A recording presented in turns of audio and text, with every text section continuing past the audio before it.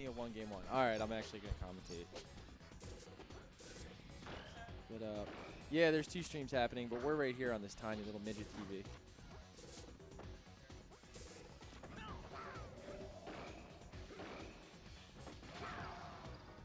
So I'm guessing KD3, yeah, KD3 is pretty mad right now. He lost the first game. I don't know what happened. I'll spike that.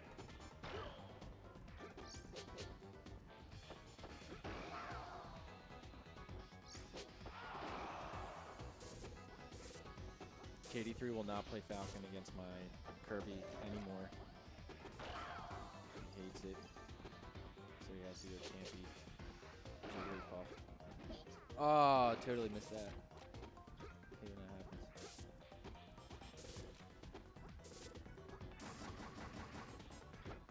happens. DI through that forward air. Not gonna kill though. It's so annoying when you just get a bunch of grabs and it just does not kill. Ooh, that's gonna kill though. Oh, he misses the down bait. What a dummy. Stupid Finio. Yes, it is.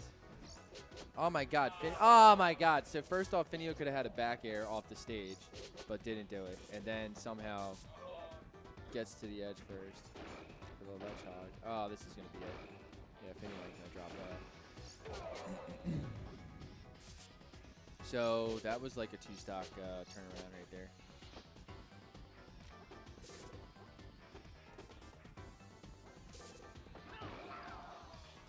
Still, oh no, he's here. 146. That's what it takes. Just in case anyone's wondering. KD3, good DI.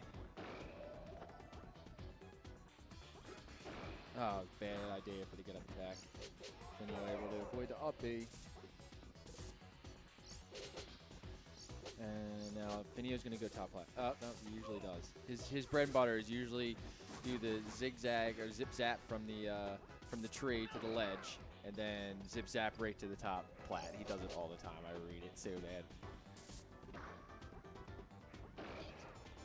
All right, so KD3, when Finio approaches with that short hop, late F air, just needs to pivot and then forward smash, because Finio does that all the time too.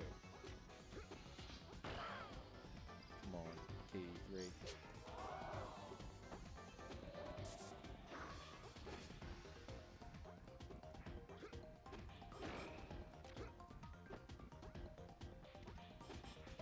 Oh, oh, got him. Okay, this can be done. Finio doesn't want to drop. Finio's nervous.